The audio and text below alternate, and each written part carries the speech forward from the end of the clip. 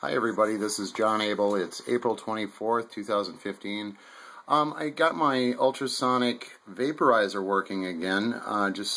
I wanted to show you guys real quick how this thing functions, and you can kind of see the ultrasonic anti-gravity effect that happens as it pushes through the water, and will actually cause the water to come and rise out of the surface tension of the top of the rest of the water. So you can see here there is a little floater, styrofoam floater, and that's just simply to turn the machine on and off.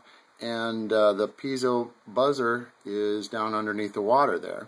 So when I turn this on, it'll start trying to put a vibration through that speaker.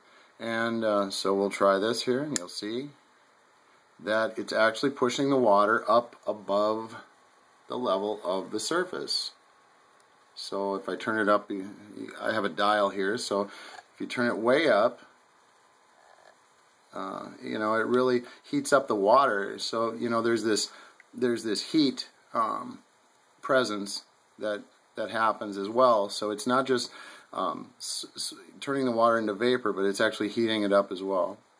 So I wanted to just show everybody how this functions. Works well with distilled water, not so well with tap water for certain entanglement reasons, but I think this is a good way to look at making environments, breathable environments. If you're going to talk about working on spacecraft or living in space, you are going to have to create your own environment. So this is one way to do it. I just thought I'd show this to everybody. So good luck on your experiments.